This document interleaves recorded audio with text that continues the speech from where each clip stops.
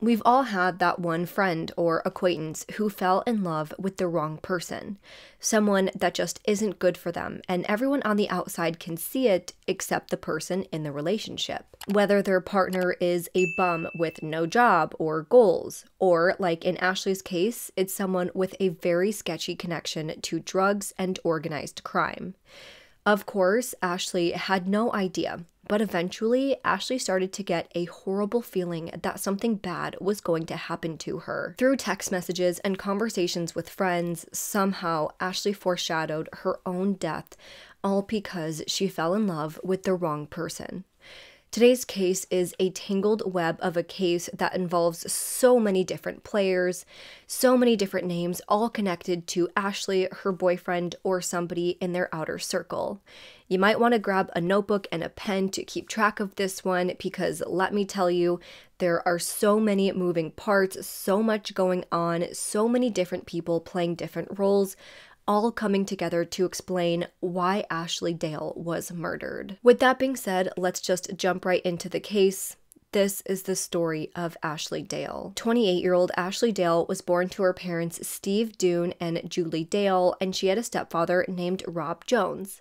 She had 2 younger sisters and a little half-brother, and she lived with her family in Liverpool, England. Ashley was described by loved ones as beautiful, intelligent, charismatic, career-driven, and family-oriented. She was strong-willed and dedicated. When she put her mind to something, nothing could stop her from accomplishing it. However, when Ashley was a teenager, tragedy struck her family. Her little brother, Lewis, was murdered when he was only 16 years old. In November of 2015, Lewis, who was described as sweet and gentle, was walking down the Leeds-Liverpool Canal in Merseyside. It was then that he was mistaken for a member of a rival gang by 3 gang members. It was literally because he had curly hair that was similar to the man that they were actually targeting. But either way, Lewis was shot at close range in the back with a shotgun, and he died as a result of his injuries.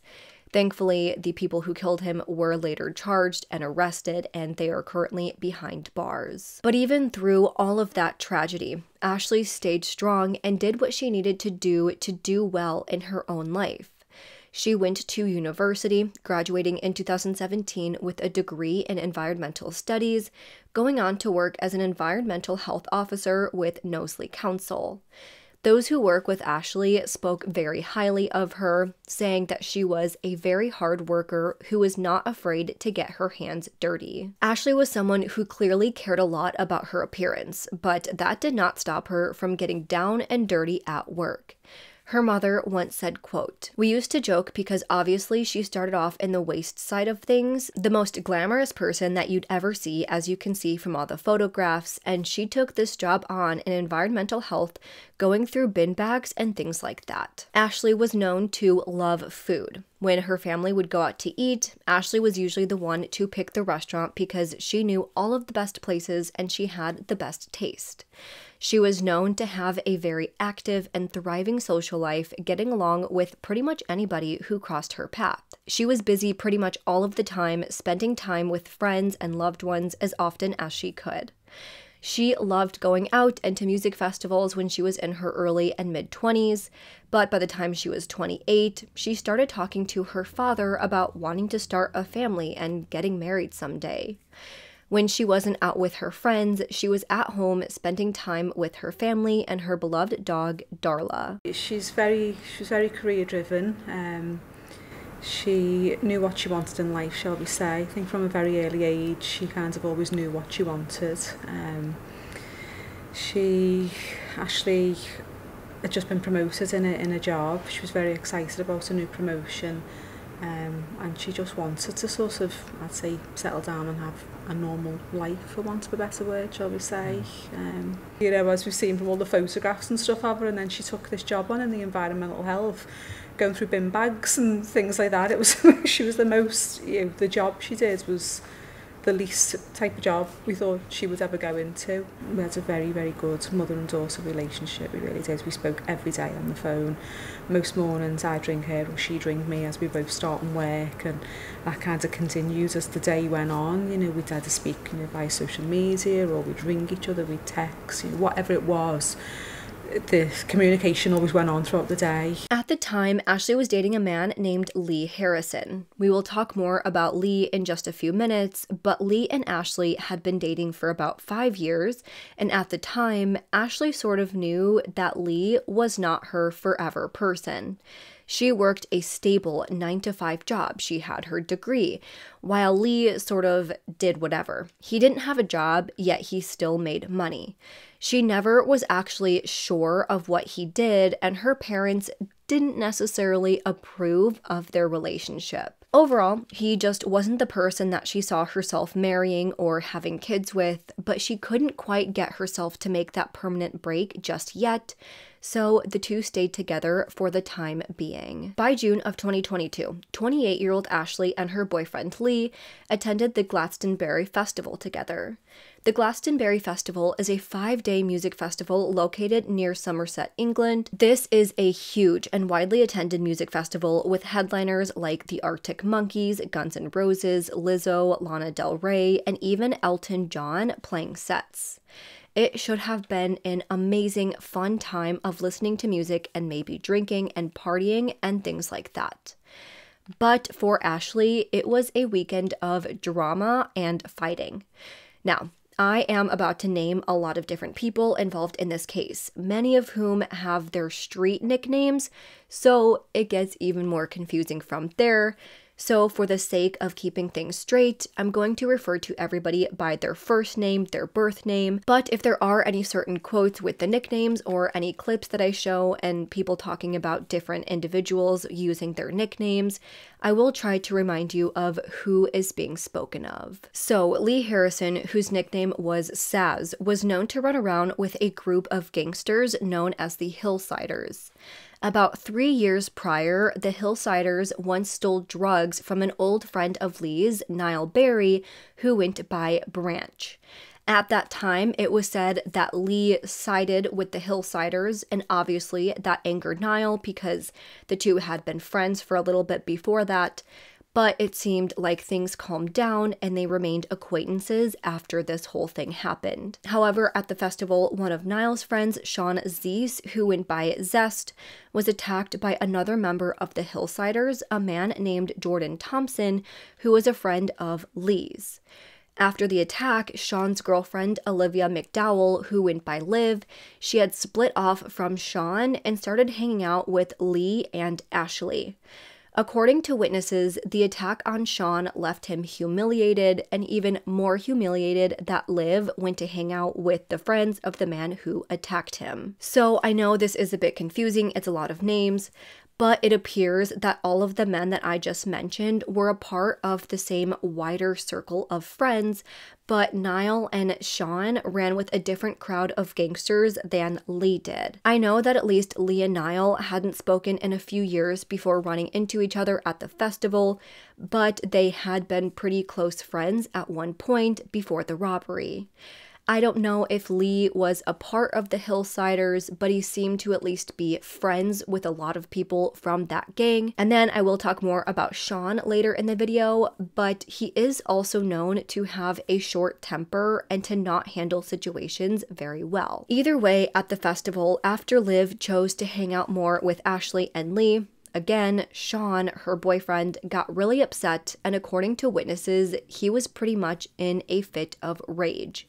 So, Ashley spent a lot of time at the festival just comforting Liv through all of it. It was also at that time that, according to witnesses, Niall had pulled out a big knife at the festival and was asking people where Lee was because he was going to stab him up. After the festival, we later get a look into what Ashley's life was like and what she was dealing with based on text messages, notes she made, and voice messages that she kept for herself, as well as ones that she had sent to friends. Again, after getting home from the festival, Liv was still upset over everything. So Ashley sent her a voice message to try and comfort her. Unfortunately, I wasn't able to listen to the voice messages, but I was able to find them transcribed. The voice message to Liv is as follows. He's obviously just fuming, isn't he? Because of everything. Like, he's taken it out on you. You tried your best over the weekend to try and keep the peace, and then, like, obviously it's all kicked off. But you haven't done nothing wrong. Obviously, yeah, you might have been around us for an hour on Sunday.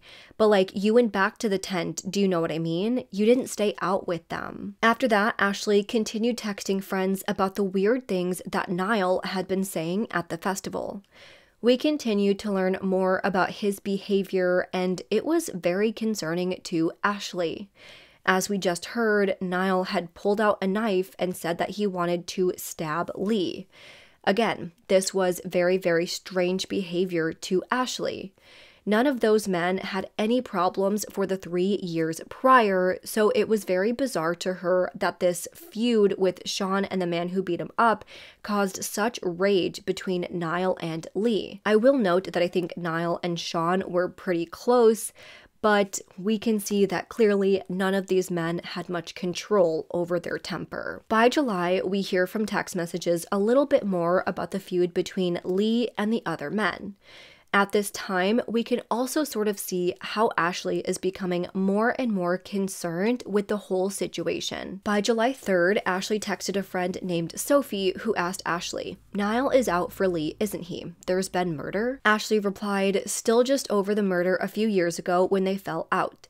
Niall is back on his high horse. Dunno where he's popped back up from. He was in Glatzo, pulled a big knife out on Ian Fitz and said, 'Where's Lee? He's getting stabbed up.'" Sophie, "OMG, what the hell? Is that over when he got robbed?" Ashley, "So like, yeah, if he's gonna do something, it's been 3 years. Yeah."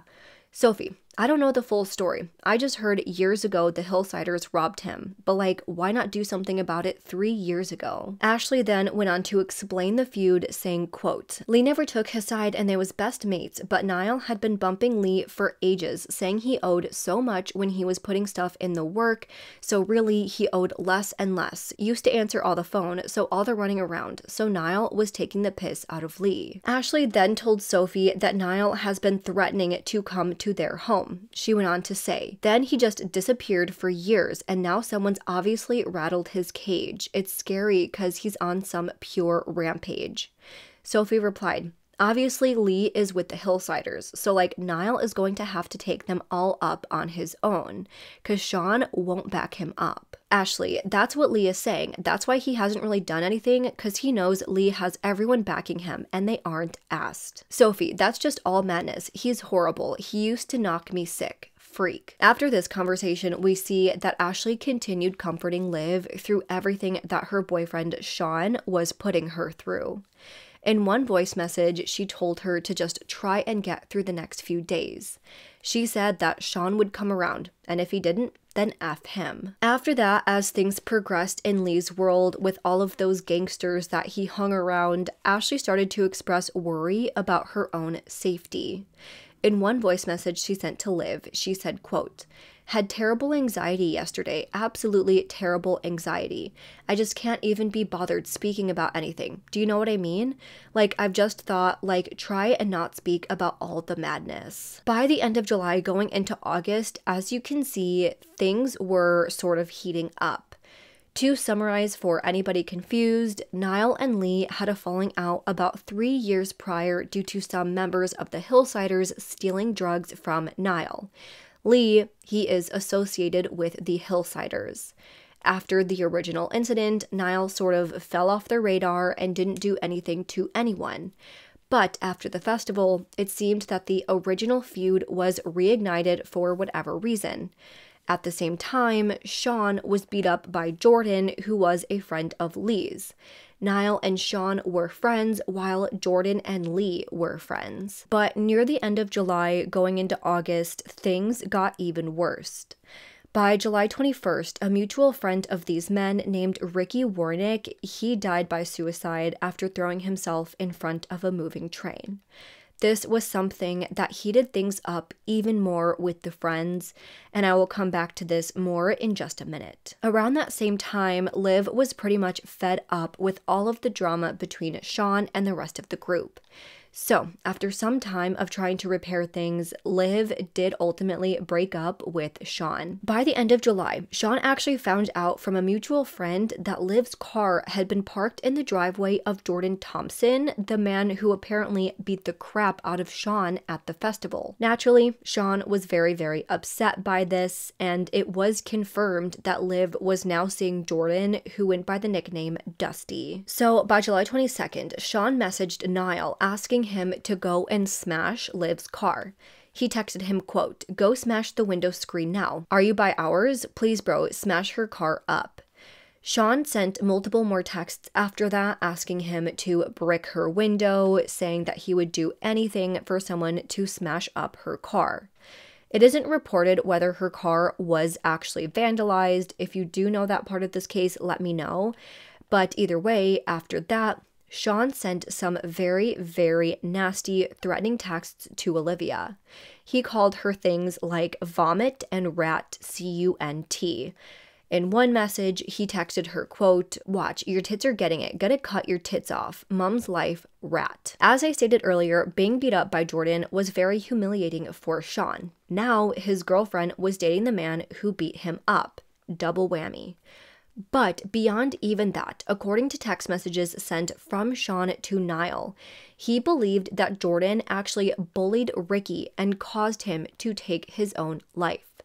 Like I said, Ricky was a friend to Niall, Lee, and Sean, but apparently he was especially close to Sean. So now, not only is Liv hanging out with someone who humiliated him, but someone who he believed bullied his friend to death.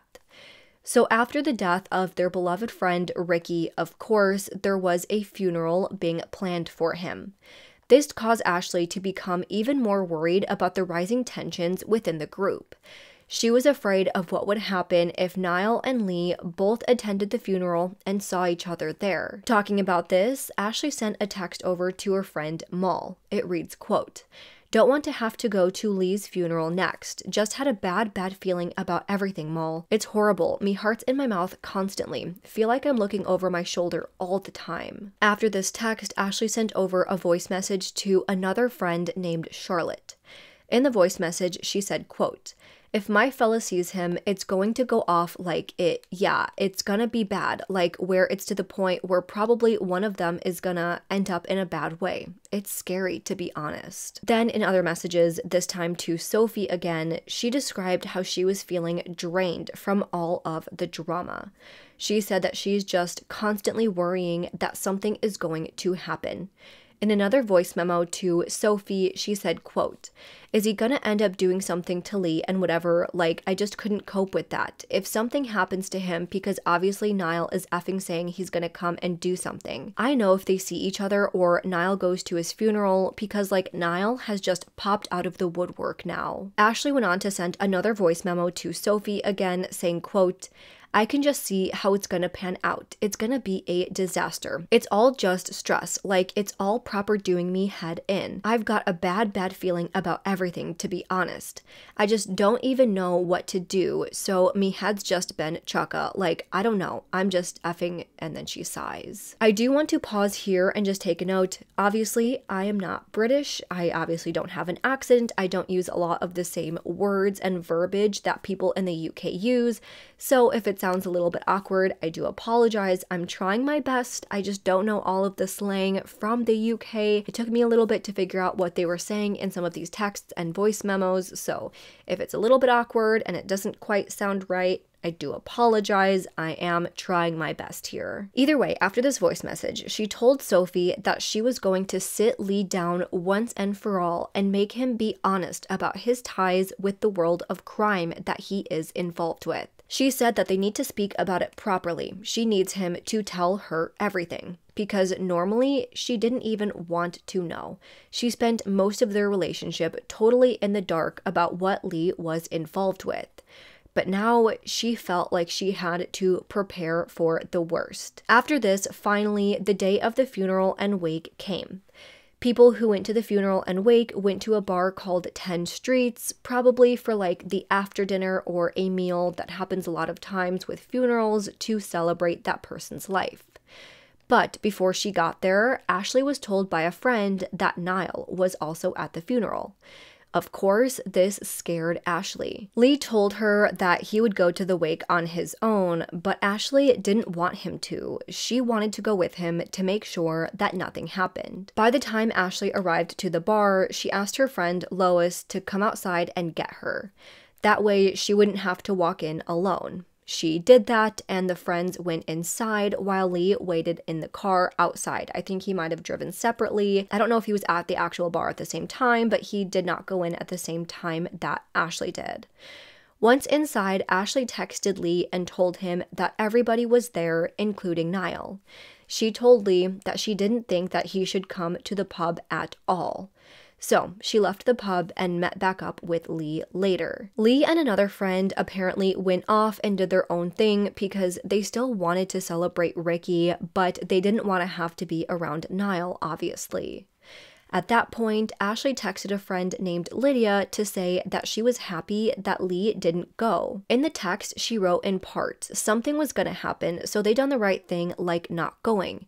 But just a joke that you can't go to your own mate's funeral. After that incident, the disgusting messages from Sean to Liv continued. In one text, he wrote, "You effing little rat, need to die." As she was getting those messages, Liv continued to text Ashley, who assured her that she was not at fault for Sean's behavior. All Ashley wanted to do was make her friend feel better. As you can see, a lot was happening around all of the different people involved. Things were heating up, things kept happening, and it seemed like Niall and Sean were getting more and more out of control, especially Sean. But in the 3 weeks that followed the funeral and wake, things seemed to calm down at least a little bit. However, everything came to a head in the early morning hours of Sunday, August 21st, 2022. On the evening of August 20th, Ashley had been chilling at the home that she shared with Lee, lying on the couch in her pajamas with her little dog, Darla. Then by 11:40 p.m., she heard her car alarm going off. At that time, she texted her mom, "The rain just set off my car alarm." A few minutes after that message, Ashley noticed that Darla was getting more and more nervous and was focusing on something outside of the house. Ashley then took a photo of herself and Darla, who was all cuddled up to her, and she sent that photo to a friend. At 11:51 p.m., she wrote to the friend, quote, "Any need for my child. I've never known anything like it. She is scared of something outside before in a black cat or rat. She's got me nerves gone because I'm scared of both. And now she won't leave me side like an actual baby." You can tell at that point that Ashley was at least feeling relaxed to a certain point. She didn't think that anybody was out to get her, and she just thought that her dog was being adorable and scared, and she was happy to provide her with comfort. Almost an hour passed after her car alarm went off, and things remained calm and normal for that time. However, by 12:30 a.m., neighbors of Ashley's heard a loud crashing sound coming from her home with the sound of screaming coming from inside. After that, the neighbor saw Ashley exiting the home and made her way into the back garden where she collapsed onto the ground. The neighbor was obviously concerned, so they immediately dialed 999. I don't have the audio of the 999 call, but according to one source, the neighbor said, quote, "I've just recently heard a loud noise in the back. I've stood on my back wall and the house immediately to the back of us. There's a lady there in shorts and a t-shirt and she's groaning. She's lying in the backyard on her back. She looks like she's struggling." Minutes later, officers arrived to the home and they found a horrible scene. Inside the home, they found Darla in Ashley's bedroom, cowering in the bed, which was in the corner of the bedroom. The lights and TV were still on, and there were bullet holes in the walls, with the floors littered with shell casings. Officers then made their way to the back of the home, and there they found Ashley lying in the garden, surrounded by a pool of blood. "Where is the police? If there's anyone here, make yourself known!" "Officers with taser."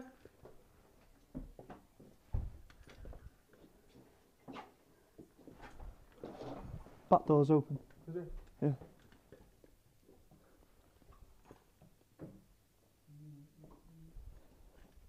Chris, you've got stage one to the lead, mate. I'm going to walk through. Unfortunately, I've lost my refresher. Back door is open. Okay. Please! Go shift the backwards with reported back. Is that last patrol on the road? According to a later autopsy, the bullet had passed through her abdomen and then went through her liver and the right chamber of her heart. First responders attempted CPR and transferred her to the hospital, but unfortunately, by 1:48 a.m., she was pronounced dead. It turned out that on the night of the 20th, the suspect had slashed the tires on Ashley's car in order to set off the car alarm in hopes of luring her outside. They lied in wait outside, waiting to see if she would come out, but she didn't. So, by 12:30 a.m., the intruder kicked down the front door. Wearing a mask, the man came into the house carrying a Scorpion machine pistol, which is classified as a fully automatic pistol. That means that with just one trigger pull, multiple bullets will come out one after another.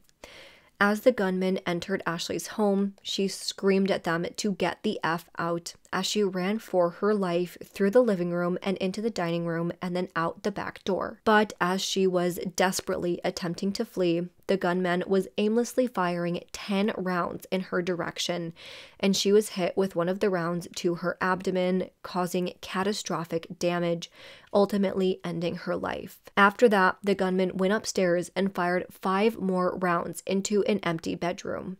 Of course, by the time police got there, the gunman was gone, and so was the gun. Of course, after finding Ashley's body and the violent scene that occurred, police started their investigation.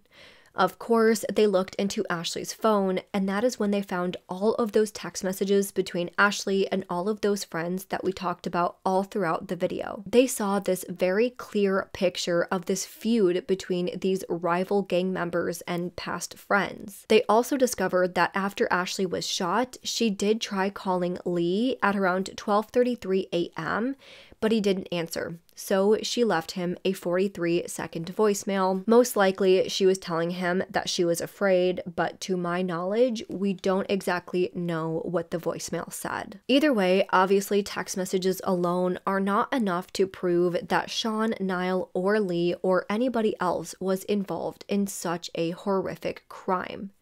So, police relied heavily on information from the public. Turns out, police received numerous tips from many different individuals, including one witness who saw a vehicle entering the street that Ashley lived on at the same time that Ashley's tires were slashed. Then a witness also saw a car driving fast down the road right after the time of her murder. The car was identified as a Hyundai i30N Performance. Along with the tips from witnesses, police combed through almost 2,000 hours of surveillance footage to figure out the movements of the people who could have been involved. Using the tip, police used a national registry to comb through the 1,036 cars of this type. Eventually, they narrowed it down to a Hyundai that was acquired only 6 days before Ashley's murder. According to CCTV footage and other evidence, Niall had driven his car, which was an Audi, and exchanged this car for a gray Hyundai i30N Performance. With him, when this exchange was made, was his friend, 41-year-old James Witham. Then they were able to find CCTV footage that showed that James and Niall were driving to a flat located in Hoyton. There, they used cell phone data to confirm that on the evening of the 20th, the night before Ashley was murdered, Niall, James, Sean, and another man, 29-year-old Joseph Pearce, were all together at the flat in Hoyton. The flat turned out to be where Niall lived. The same car that was seen near Ashley's flat just before and after the murder was also seen on CCTV footage heading to Niall's flat that night and then driving away right before Ashley's murder. I will come back to these other 2 men, Joseph and James, in just a few minutes. In addition to the witness statements, CCTV footage, as well as cell phone data, police were also able to collect tons of forensic evidence from the scene as well. Police actually found that James left DNA on a gun cartridge that was found at the scene. In addition to that, police found that James had just purchased a pair of On Cloud gym shoes less than 2 days before Ashley's murder. Well, they found a shoe print that exactly matched James' shoe at the scene. To police, this said that James was the one who kicked down the door and fired as many as 15 rounds into the home. Now, of course, during the investigation, police first brought Ashley's boyfriend Lee into the station to question him about what he knew about that night. It seemed very convenient that he happened not to be home when some violent offender broke into the home and gunned Ashley down. When questioned, Lee said that on the night of the shooting, Lee had been in a taxi on his way to a party. As he was heading there, he did see police tape on his street, but he continued to the party anyways. At that point, police were pretty certain that Niall and Sean, at the very least, could have had something to do with it. So police brought that up to Lee, and he said that he had no idea why him or Ashley would have been targeted. He claimed that there were no issues with the group. He said that he didn't think that Niall was capable of killing Ashley, even referring to Niall as an old friend. According to police, Lee was very uncooperative and refused to answer any further questions about the shooting. He said that he didn't think that there was any threat to himself or his or Ashley's family. That is all he was willing to say. Police went on to describe Lee as nonchalant and unhelpful with the investigation into the death of his own girlfriend, which is very, very disturbing and cold behavior from Lee. You would think that he would want to do anything and everything he can to try to figure out what happened to his beloved girlfriend, but he wasn't cooperating at all. At this point, police felt that they had enough to at least take Sean and Niall into the station. When looking into the whereabouts of Niall, they actually found out that he was in the middle of attempting to leave the country. It turned out that the day after the shooting, Niall had made contact with someone in his phone whose name was saved as Gus. Gus has actually never been identified, even by police, to this day. Either way, they found text messages that showed that by 3:09 p.m. on August 22nd, he sent a text to Gus, which was followed by Gus calling him immediately. After that, they had a text exchange which reads as follows. Gus, sound, I'll speak kid, tell him need on next one and drop ye F or AMS. Police believe that F means France and AMS is Amsterdam. After that, they talked about pickup and drop-off, with Gus telling Niall that he needed to only travel with a kit bag. After that, Niall called Sean, which police believe is Niall telling Sean about his plans to leave the country. By August 23rd at 5:43 a.m., Gus texted Niall, have info today, what's what, bro? The following morning, Niall texted Gus, okay son, nice one, thank you. On the night of August 24th, Niall was seen on CCTV footage traveling to the Formby Hall Golf and Spa Resort by taxi. There, he met his girlfriend, Lucy, who drove separately. By that point, police felt that it was now or never. They had to arrest him before he got the chance to leave. Police felt that him being at this hotel with his girlfriend was so that they could have one final night together before he left and started a new life elsewhere. By 10:45 p.m. on August 24th, police arrived to the hotel and arrested him. Upon searching his room, police found 10,250 pounds or $12,953 US, as well as his passport. Just as he had been instructed, Niall was traveling light.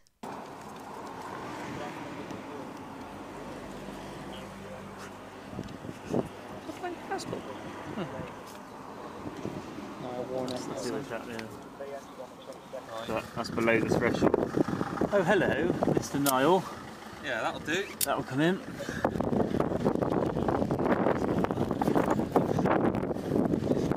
think that was it, to be fair. Niall, time is 25:02, mate. You're going to be arrested under suspicion of possession of that, okay? That's not my bag. It's in your bag with your passport in it, okay? Yeah, I've just showed that to you before. My passport was in this bag. So you don't have to say anything in my own defence if you do not mention any questions. Think you later on in court. Anything you do say may be given in evidence, alright? That's not my bag. It's got your passport in it. Ask him, he grabbed all my stuff before. Ask him, he grabbed all my stuff before. Is it just one bag? No, there's two bags. My bag's the carrier bag, the white bag. With all the clothing. You did say straight away that his passport's going to be in his mate's bag. I did say that, yeah, I did say that. Ask him myself, because I did the thing. Right. You're under arrest for now, okay? Till we bottom it out. After being taken into the station, according to police, Niall actually gave some information, but he was very vague and refused to answer most police questions. He told police that he spent most of the evening on the 21st watching a UFC fight at his flat with his friends Sean, and then a man named Michael Kershaw, and another friend, Ian Fitzgibbon. At the time, police were also able to locate Sean, and he too was arrested. After the arrest of Sean, police uncovered some very disturbing messages between Sean and Niall that uncovered even more criminal activity that they were involved with. Both Sean and Niall had been using a communication service called EncroChat.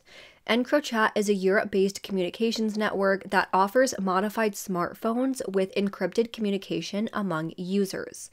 Of course, it is mostly used by those involved in organized crime. One source reported that French officials hacked the EncroChat servers and were able to obtain access to information of the users. This uncovered that Niall used the service under the name Better Trunk, while Sean was known as Frosty Socks. Using messages uncovered on the app, it turned out that both Sean and Niall were a part of an organized crime group that were supplying massive amounts of hard drugs. In the first half of 2020, Niall, or Better Trunk, sold 40 kilos of cocaine, half a kilo of heroin, 28 kilos of cannabis, 1 kilo of ketamine, and 1 kilo of amphetamines. According to police officers, these drugs were worth about £1.5 million, and from that, Niall made a profit of £100,000 in a very short amount of time. Meanwhile, Sean, aka Frosty Socks, supplied 15 kilos of cocaine, 6 kilos of heroin, 13 kilos of cannabis, and 2 kilos of ketamine. This was estimated to be about £680,000 worth of drugs. Using the information gathered from the chats as well as other witnesses in investigation, they found that Sean and Niall were supplying mostly heroin and crack cocaine in the North Wales area. The two used burner phones to contact each other and others involved in organized crime to make deliveries and use others to make contacts. In total, it's believed that they had over 165 customers and that their stuff was known as being some of the best in the area. Also on EncroChat, police found messages which they believed were them obtaining a plethora of different firearms.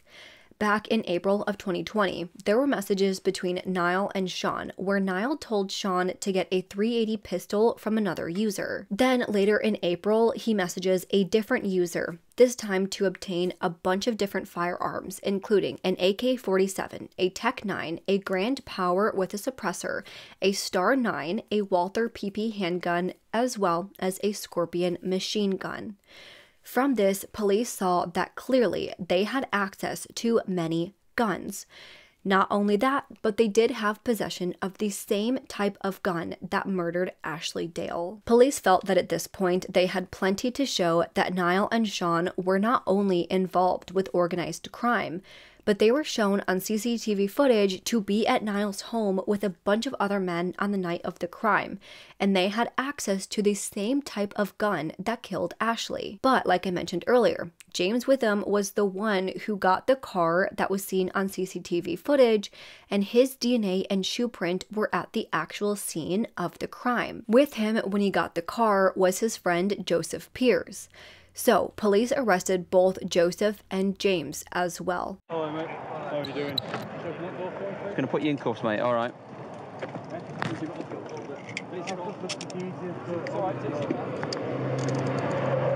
What's your name, fella? Francis. Say that again. Francis Kelly. Gary. Francis. Gary Francis. Francis Kelly. Francis Gary. Francis Right. Kelly. Carrie. Kelly. Kelly, it's alright. My ears, your... Right, we'll walk over here, fella.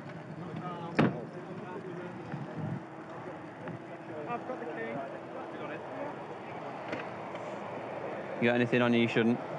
No. No. Anything in the vehicle that you shouldn't be? No. Yeah, James. Right, okay, you're under arrest for suspicion of murder. All right, you don't have to say anything. The may army defence, you don't mention one question, something which will later on in court. Anything you do say may be given in evidence. All right. Open the windows. Open the door. All right, lads. Keep your hands where you can see them. Just keep your hands where you can see them, pal. I'll put you in some handcuffs. Yeah, one about that side. Just need driver out that side. Yeah, no bother. Just open door for us, mate, until we confirm your identity. And we'll put you in handcuffs. What's your name, fella? Eh? Joseph. Comes with us getting driver out and all three will be secure. Arrest on suspicion of murder, okay? You don't have to say anything. I am a defence, you don't mention one question. Some people later on in court, and anything you do say may be given evidence. Do you understand? Suspicion of murder. What? Suspicion of murder. After arresting James, he was confronted with all of the damning evidence that they had against him, and pretty quickly he broke. But he had many, many different stories about what he claimed happened, and it was clear to police that he was lying. After arresting James, he was confronted with all of the damning evidence that they had against him, and pretty quickly he broke. But he had many, many different stories about what he claimed happened, and it was clear to police that he was lying. First, he told police that him and his buddy were all at Niall's house watching the UFC fight on the night of Ashley's murder. He said that he had been smoking weed and consuming cocaine for days at that point, and by that night, he hadn't slept in several days. He said that he asked the group to get more cocaine, but no one else wanted to do more drugs other than him. So he decided to go out and get some, taking Joseph along with him. But as they were driving, James went the wrong direction. He started heading towards Ashley's house. It was at that point that he said he wanted to go to Lee's home and send a message to Lee. Joseph said that he was not a willing participant in all of this. He was dragged along. When they got to the flat in a drug-fueled craze, he busted into her flat and shot aimlessly into the home. James claimed that he did not see Ashley in there at all. He didn't chase her down with the gun or anything. He thought that nobody was home. So he continued shooting into the home before going up to the bedroom and shooting 5 rounds into the room. He said that he was sending a message to Lee that if he had been home, he would be dead, and that they wanted him dead. James said that he returned back to Niall's flat and told everybody about everything. He said that both Sean and Niall were shocked and horrified at what he had done. He said that they wanted nothing to do with the situation, and at no point did they want Lee dead. However, the story continued to change after that because nobody believed it. Based on everything they found, police believed that Niall and Sean had been planning to murder Lee for a long time, that they planned the entire thing from Niall's flat. They then got James and Joseph involved. Most likely, those men were also involved in organized crime with Niall and Sean. Again, we know that there were rising tensions between Niall, Sean, and Lee. They were all feuding and mad at each other, so they believed that this is why they wanted Lee dead. So they sent James and Joseph off to murder Lee, knowing that police would immediately suspect Niall and Sean. What better way to cover for what they did than to not be at the scene and leave no evidence of themselves behind? At the scene, as we know, the men slashed Ashley's tires to lure Lee outside, but that didn't work. So, wearing a mask to cover his face, James kicked the door in and started shooting. Every time that James told his side of the story, he claimed that he did not see Ashley inside of the home. He thought that nobody was home, so he put bullets all around the home to send a message. However, as we would later find out in the trial, ballistics taken from the scene show that the shooter was following Ashley, getting closer and closer to her as she ran away. So, it does appear that the shooter saw her and was targeting her. Why? We still don't fully know. Then James went up to the bedroom once again to shoot it up and send a message. After that, they fled in the Hyundai and put a fake license plate on the car to cover it up. Then they parked the car in a driveway of a property in St. Helens to hide the car. A week after that, James and Sean then moved the car to another driveway in St. Helens. The car was not discovered until October 9th, a month and a half after the murder. So, based on all of the information that I have discussed up to this point, police charged 41-year-old James Witham with murder, and eventually he pleaded guilty to manslaughter. However, all four men, including 28-year-old Sean Zeese, 26-year-old Niall Barry, 29-year-old Joseph Pierce, and James Witham, were charged with conspiracy to commit the murder of Lee Harrison and the murder of Ashley Dale. They were also charged with conspiracy to possess a dangerous weapon with the intent to endanger life.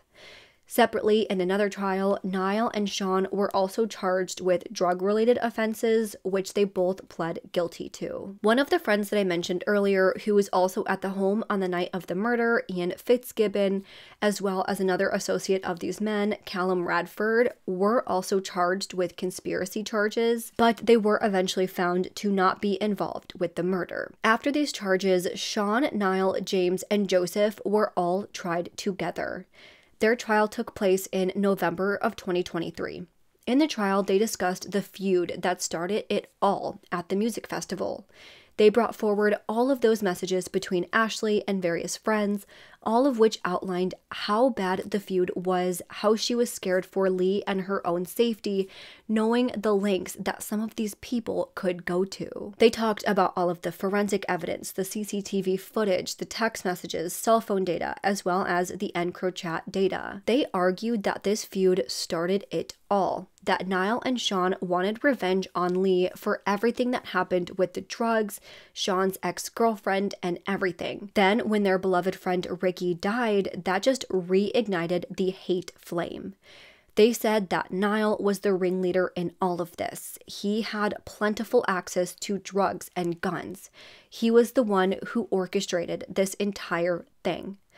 They brought forward various witnesses who could vouch for the tensions between the group, including Ian, who witnessed the thing with Niall pulling out the knife and saying that he wanted to stab Lee at the music festival. At the trial, after hearing all of the evidence, everything that we discussed, which as we know by now was pretty extensive and exhaustive, the jury was sent off for deliberations. And by November 20th, the jury found that all four men are guilty for murdering Ashley, the conspiracy to kill Lee, as well as the firearm possession charges. For these charges, 28-year-old Sean was given a life sentence with a minimum of 42 years served. Niall was sentenced to life with a minimum of 47 years. Joseph was given life with a minimum of 41 years, and James was given life with a minimum of 43 years. At 11:40 p.m. on the 20th of August last year, a Hyundai car drove into Leinster Road in Old Swan, Liverpool. Inside were two men, James Witham and Joseph Pierce.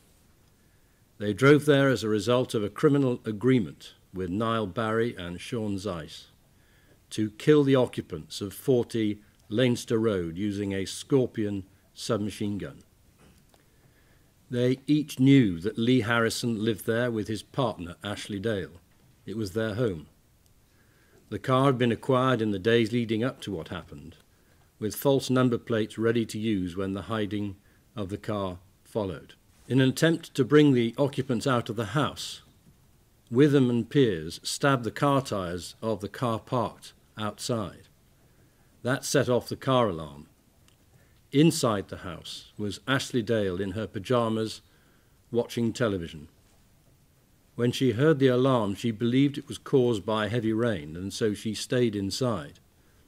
Outside, Witham and Pierce waited for their moment for this planned killing. What followed was a murder of such seriousness that it has shocked both the local community and many in this country.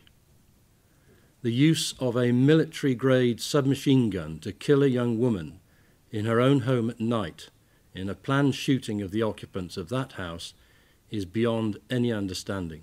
After the shooting, Witham and Pierce drove away. The car was parked elsewhere, out of view, and later that day to be hidden on the driveway of a property in St. Helens, A week later, it was driven by Piers and Zeiss to be hidden on another driveway in St Helens, until it was discovered by the police on the 9th of October. Ashley Dale died very shortly after she was shot. Lee Harrison has refused to cooperate in the police investigation into her murder. So involved with criminal drug-dealing gangs is he. For the family of Ashley Dale, this must have been a cruel twist to the tragic loss of their daughter and sister. Not only was she brutally killed in her own home, but Lee Harrison has refused to assist the police to bring her killers to justice. This murder and the criminal conspiracies to murder and to possess the prohibited firearm and ammunition were planned by the four of you.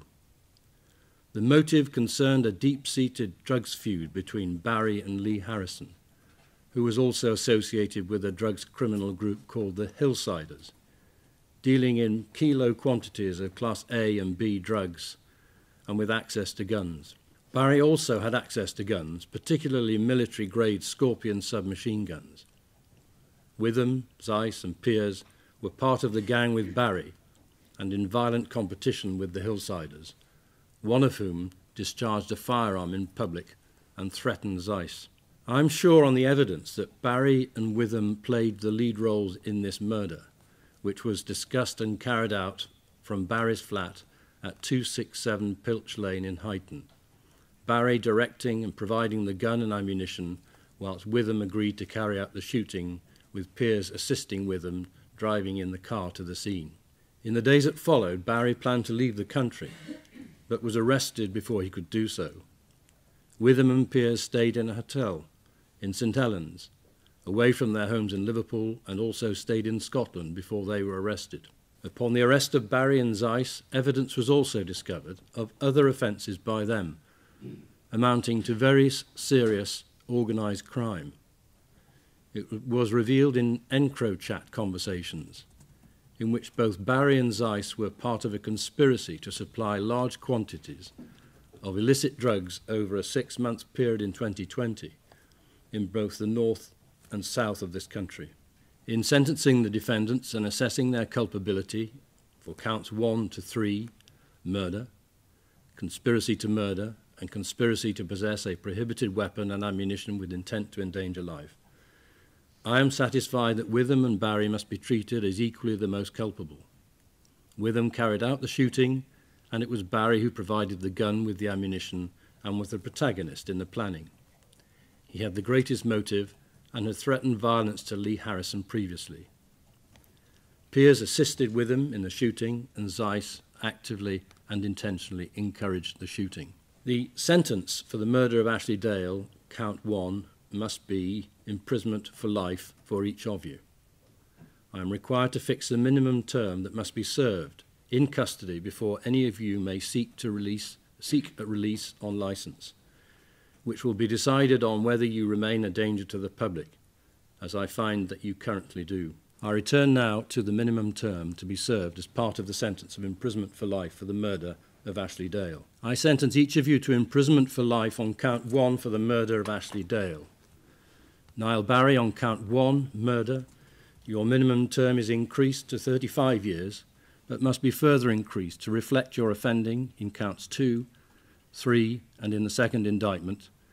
Your minimum term is 47 years, less 433 days served on remand. James Witham, on count 1, murder, your minimum term is also increased to 35 years, but must be further increased to reflect your offending on counts 2 and 3. Your minimum term is 43 years, less 295 days served on remand. Joseph Piers, on count 1, murder, your minimum term is increased to 33 years, but must be further increased to reflect your offending in counts 2 and 3. Your minimum term is 41 years, less 295 days served on remand. Sean Zeiss, on count 1, murder, your minimum term is increased to 32 years, but must be further increased to reflect your offending in counts 2 and 3 and the second indictment. Your minimum term is 42 years, less 448 days served on remand. After these men were convicted, obviously Ashley's family was happy to finally have some closure in this big mess of a case. There are so many moving parts, so many people involved, and so much going on. But at the end of it all, they are left with a massive hole. The family said that Lee isn't even who Ashley wanted to end up with, but she stuck around, and she was murdered because she fell in love with the wrong person. And to add to that, after it all, Lee was uncooperative. He was unpleasant. He offered absolutely no help with anything. Most likely, in my opinion, it's probably because of the organized crime that he is involved with. He doesn't want to be seen as a snitch or something like that. But even so, Ashley's family felt that his lack of cooperation was a huge slap in the face after everything that happened. Then, to add to that, their other son was also killed under almost these same circumstances. Lewis was murdered by gang members who mistook him for someone else. Ashley was murdered by gang members who thought that Lee would be home.